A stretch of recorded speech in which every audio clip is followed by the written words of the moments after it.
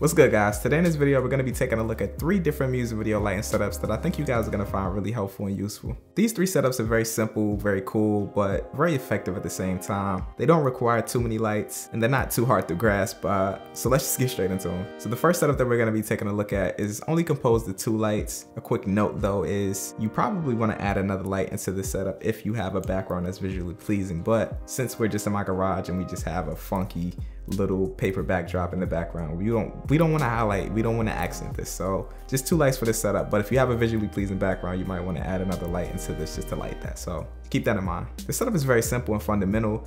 Just features 1 key light and hair light, kicker light, accent light. I don't know, I've heard so many different names for these lights, but the first light that we're going to be taking a look at is the key light. Now for my key light, the key light is typically the biggest source of light that is highlighting and accenting your subject. So for my key light, I'm going to be using the 120D with the light dome. Don't get too caught up in the gear and the different lights that I'm using, because you can really achieve these looks with any light and a few different modifiers. So don't get too caught up in them. Just take a note of where they are in terms of placement in relation to me, the subject in the video. I'm using the 120D for my key light though. Where this is in terms of where I am is around a 45-degree angle to my face. We need those shadows in the shot. We need shadows to add cinematics. You gotta have contrast, man. You don't want everything to be the same tone, so we need a little bit of shadows in this. Now where the hair light is and the kicker light in terms of the key light is directly diagonal. So the hair light and the kicker light is placed just right over my shoulder, my right shoulder, and it's just really pointing and aiming at the side of my face just to give it a little bit of detail over there, but not too much detail. It's just a little bit, man. It just highlighting and accents it, and it helps separate me from the background. So this is a very simple and effective setup, and if you want to add in some different colors into the setup as well, it's gonna take it to another level. Just get really familiar with what colors work best with each other: blues, oranges, yellows, greens, etc., stuff like that, and add those colors into your scene. Adding color contrast can completely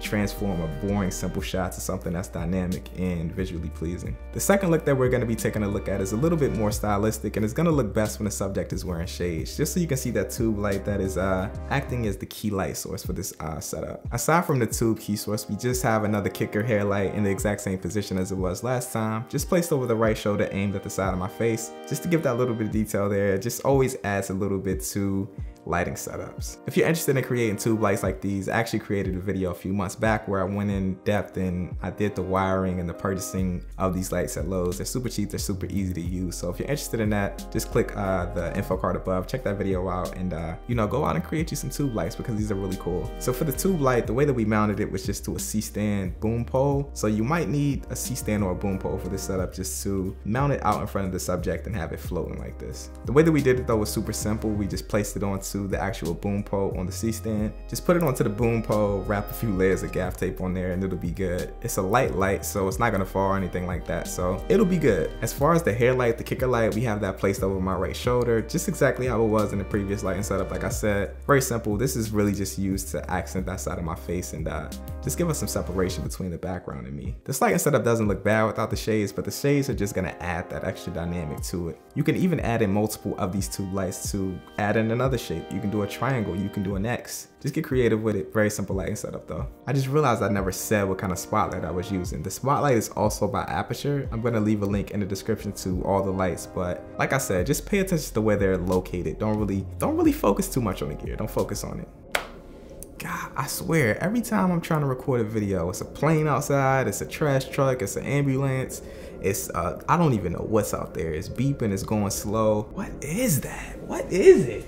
Wow. Wow. Wow. Wow. It's a black cat bulldozer, and it's pushing down the street going 2 miles per hour.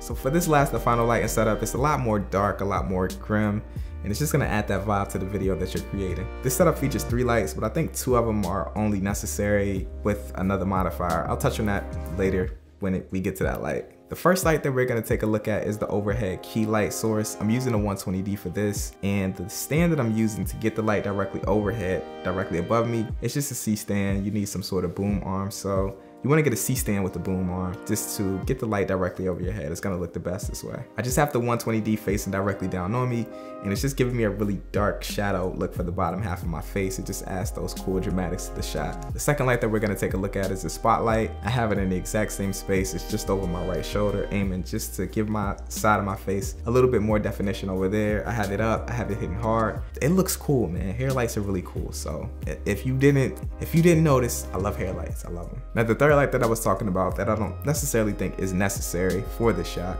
LED panel that I have just placed right at the bottom of the tripod. I don't know if you guys can see it, and it's just aiming up, shooting a really soft light just to accent and highlight the bottom of my face, because with this overhead lighting setup you get a lot of shadows. So by no means is this light necessary. You can completely shadow these things out if that's something that you wanted to do, or you can even add in a modifier like a reflector or even a bounce board and just place it at the bottom half of the subject, shoot it back up, and it's just going to redirect that light that's coming from the overhead back up to them, highlight the bottom half of their face. So those are the 3 different lighting setups, man. You can actually add colors to all of these lighting setups to just completely transform them into something way different than what I was just talking about. So keep that in mind. I released a video a few months ago where I was talking about $5 gels, which is just some color plastic that I get from Lowe's and like the dollar store, and you can pick these up for super cheap. Just attach them to your lights, transform them, and you know, add some color to the video. If you guys enjoyed this video, make sure to subscribe, man. Drop this video a like. Let me know down in the comments what was your favorite lighter setup, and if you plan to use any of these in your future video projects. Appreciate y'all though, man. Make sure y'all hit that subscribe button, like,